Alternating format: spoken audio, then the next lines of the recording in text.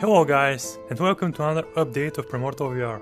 In this update, we'll be looking at the new hunger and thirst system. The previous one was rather negative and you always had to eat something to survive. With this new system, you won't die if you don't eat. Instead, you'll get bonus stats if you eat different foods. This is how the new stats tab works. We have the health and stamina, but we have these grey bars underneath as well. The grey bars show you how much value you get from the foods. For example, this apple gives you health and stamina. Let's try it out.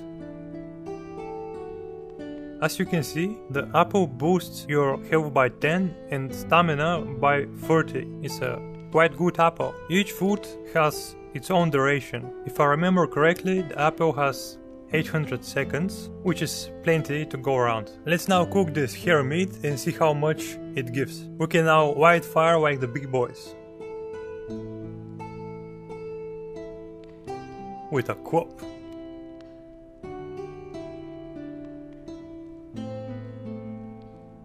It's cooked, let's test it out.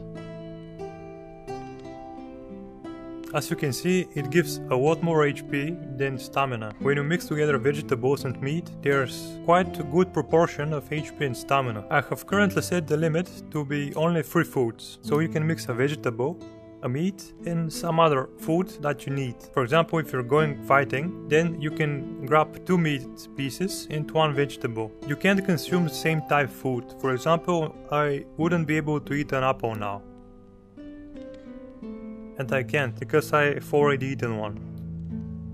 But I can eat an onion. As you can see, I'm in survival mode now, and HP and stamina slowly regenerate over time. Each food has half-life, which is not by valve, half of the duration. For example, the apple has 800 seconds. When we reach 400 seconds for the apple, it will turn half grey and you can consume another apple. The apple's half-life has been reached and now I can consume another apple. So you may be thinking, what happens with the water? Well, the water will increase stamina and in the next realm it will boost your mana as well. I will be introducing more drinks that will boost your mana more. Here is one sneaky update.